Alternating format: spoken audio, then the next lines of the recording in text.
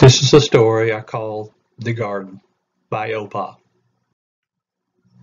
Joe lived in a small town.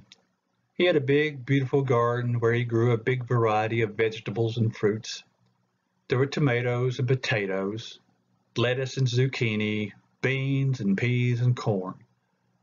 There also were strawberries and blackberries and lots of cantaloupe and watermelon.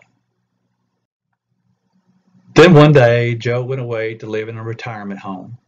His daughter, Joan, moved from a big city to live in Joe's home. After she got moved in, she walked through the garden and was amazed how much Joe had grown in his garden by himself. Each day after she got home from work, Joan would go out to work in the garden. She started to notice some of the vegetables and fruit were missing. Then she noticed there were lots of footprints in the garden. On Saturday, when she didn't have to work and could stay home, she kept watch on the garden. She watched from her window as people came with baskets, filled them, and left. This continued all day long. She could not believe these people were treating her garden like it was theirs. So she made some signs that said, "Keep out." Slowly, throughout the week, she noticed they had stopped coming to take her vegetables and fruit. Then one day her doorbell rang. Opening the door, there was a young girl standing there with a basket in her hands. She introduced herself, then gave Joan the basket. It had several loaves of bread and a jar of jam. Joan thanked her for being so neighborly, and then she left. This happened several times over the next couple of weeks. They brought jars of canned zucchini, corn, and jars of strawberry and blackberry jams.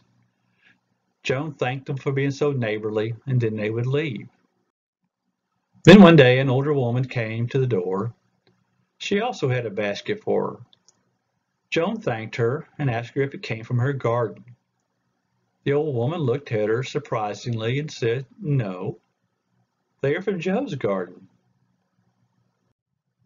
Surprised, Joan said, "You mean you're the one that's been taking things from the garden?" The woman said, "Yes, but I'm not the only one." Joan was confused and asked, "Why do you all come to my garden and take my vegetables and fruits?" The woman said, "Oh my, you don't know about your father. Let me tell you about Joe. You see, Joe used to have a small garden, but it produced more than he could eat. So he went to the churches in town and told them that if any of their members needed help with food, they could come pick vegetables and fruits from his garden, free. As times got harder and more people lost their jobs, more and more people relied on Joe's garden to put food on their table during the hard times. Each year, Joe would make his garden larger. As it got bigger and more than he could handle, these people would help him plant and take care of it. And every season, they would all bring Joe something they had canned or made from his garden. You see, in this town, Joe is a hero. Joan wiped tears from her eyes and told the woman she had no idea her father did this. He kept it a secret. She gave the woman a hug and thanked her for telling her about Joe, and then the woman left. Now it made sense why there were people in the garden and why they were bringing her canned food and sweets.